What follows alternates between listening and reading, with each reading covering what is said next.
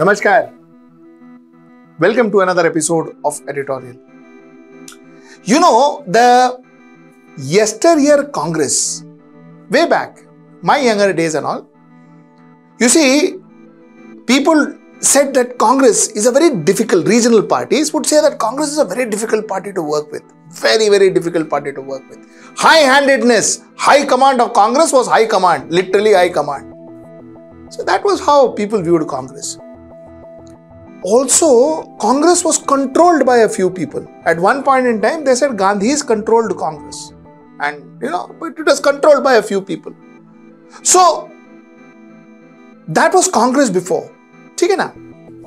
Now, what is interesting is, Bharatiya Janata Party, after it came to power the way it did in 2014, it is starting to replicate exactly what Congress was when it was in absolute power. It is replicating exactly, and this is a very interesting phenomena. Let's deep dive into this phenomena and let's talk about it. Let's get right into the show.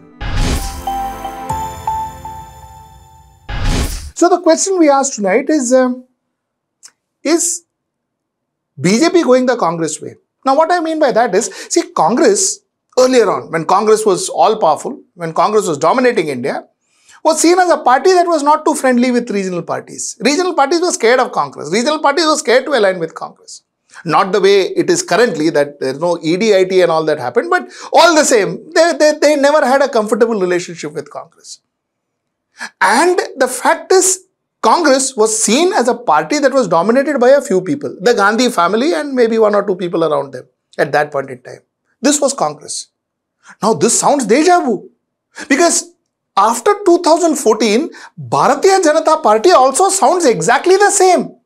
Exactly the same. Of course, the methodology used to control regional parties are different, like I told you, but it sounds the same. The end result is sounding the same. So, is Bharatiya Janata Party changing into a Congress?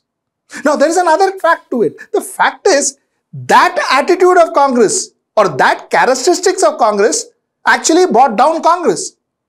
So, is BJP also headed the same path? Now, let me give you some example. I am going to go randomly, but I'll give you some parties that have left NDA from 2014. And there are a lot of them. So, I may miss out some also, but I will try and cover most of it. Assam Gana Parishad, quit NDA. Haryana Janhit Congress, quit NDA. MDMK, quit NDA. Then DMDK, quit NDA. PMK, all from Tamil Nadu, quit NDA. This superstar Pawan Kalyan's party from Telangana, JSP, quit NDA. Revolutionary Socialist Party, quit NDA. That's from Kerala. Janadipatya Rashtriya Sabha, again from Kerala, quit NDA. Swabhimani Paksha, Maharashtra, quit NDA. Hindustan Awam Morcha, Bihar, quit NDA. Telugu Desam, Chandrababu Naidu, quit NDA. The Naga People's Front, quit NDA. Gorkha Janmukti Morcha, quit NDA. BJP, quit NDA. Rashtra Lok Samta Party, quit NDA. VIP, quit NDA. That's from Bihar again. Jammu and Kashmir, PDP, that is PDP, quit NDA. And the bigger parties, bigger splits. And if you say very bad splits, very bad breakups as they call it. Bad breakups were sad. The Shiromani Akali Dal, now they say that they may come back or whatever, but Shiromani Akali Dal, quit NDA. Nitish Kumar, quit NDA. Like I said, AIDMK is now quitting NDA. And most importantly, Shiva Sena. See, these are parties who are with NDA for 25, 27 years. Shiva Sena and Bharatiya Janata Party alliance went up to 25, 27 years. Shiva Sena parted their ways from with NDA. Of course, now half Shiva Sena has gone back to NDA. Now one doesn't know what is the status of which is the real Shiva Sena, which is the false Shiva Sena. But the fact is, Shiva Sena, that is Uddhav Balasaheb Thackeray version, has quit NDA. And they quit, Shiva Sena as a whole had quit NDA 14th November 2019. They had quit NDA when Shiva Sena was won. So, that's the status. See, most of the parties who were with NDA, if you look at from Kashmir to Kanyakumari, most of the parties, regional parties who were with NDA did not, their power in their region did not grow with NDA. In fact, it came down. Shiva Sena was almost powerless in Maharashtra. At least that is what Uddhav Thackeray says. It was almost rendered powerless in Maharashtra after they tied up with Bharatiya Janata Party. See, before, during the NDA, when Atal Bihari Vajpayee was the Prime Minister and Balasaheb Thackeray was running Shiv Sena would have their Chief Minister in Maharashtra. While they would support NDA government and Bharatiya Janata Party Prime Minister in center, they would have their Chief Minister in Maharashtra. That was taken away. In fact, according to Uddhav Balasaheb Thackeray, major portfolios were taken away from them. So long and short is, and this is the same thing that Akali Dal had to also say, that somewhere down the line, while they had their Chief Minister and all of that, but somewhere down the line, they were rendered powerless. Their power was being sucked away from them. Same thing Nitish. The power was sucked away from them other than empowering Nitish. While again, let me tell you, BJP made him the Chief Minister, but other than empowering him, Nitish and his team felt that no, they were actually taking away his power. So end of the day, each of these regional parties had a feeling that in the next 5 years or 10 years, they will be obliterated. They will not exist. They will not have their identity. And look at Shiv Sena. What happened?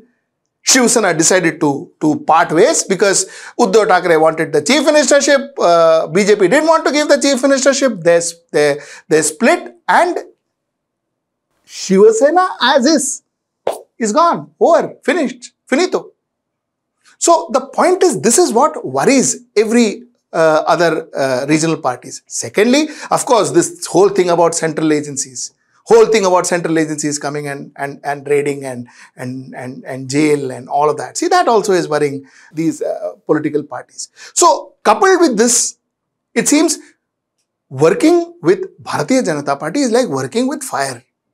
Unless and until you have no choice, unless and until you are desperate, unless and until the India alliance now or the Congress earlier could harm you in the elections, you rather stick to yourself or go against Bharatiya Janata Party, or if central agencies are not behind you, you would rather want to be on your own other than joining NDA. This is the current feeling of most of the regional parties. If you have no choice, then you go and get into NDA. Now, parties like Bahujan Samaj Party, Mayawati, you see, while they have not merged into or joined NDA, but they are kind of fence-sitting because they've got a lot to worry. So they are not going to jump to India alliance, but they will neither jump to Bharatiya Janata Party's NDA for the simple reason that they too are scared that, you know, they may become another Ramdas Athawale who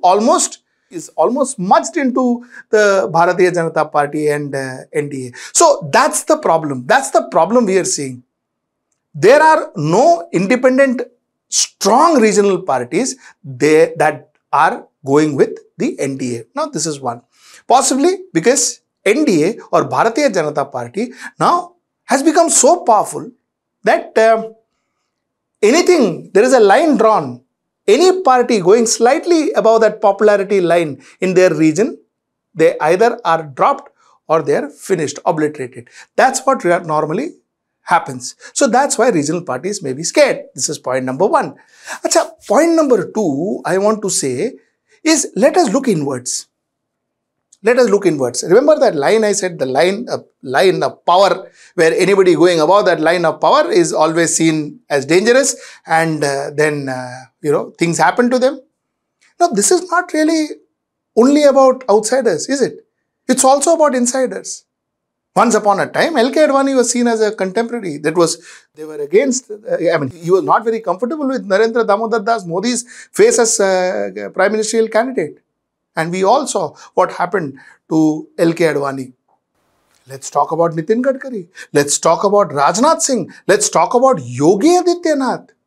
One knows that there were bureaucrats from Gujarat who went in to Uttar Pradesh. There were rumors that this bureaucrat Sharma, who was known to be very close to Mr. Narendra Modi and Amit Shah, would possibly, take over as Deputy Prime Minister or some very important position. So all these were seen.